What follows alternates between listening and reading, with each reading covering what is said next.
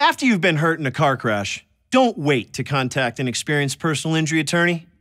People will often contact a personal injury lawyer after their claim has been denied.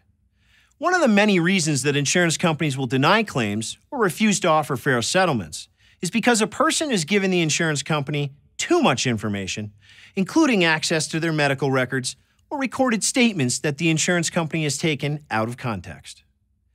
In many cases, it's very hard to undo the damage that has already been done by providing the insurance company with too much information.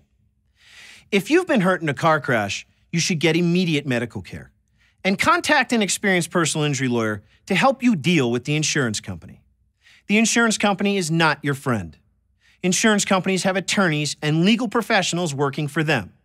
Why shouldn't you have an experienced team of lawyers and legal professionals working for you? If you've been injured in a car crash, call us for a free case evaluation.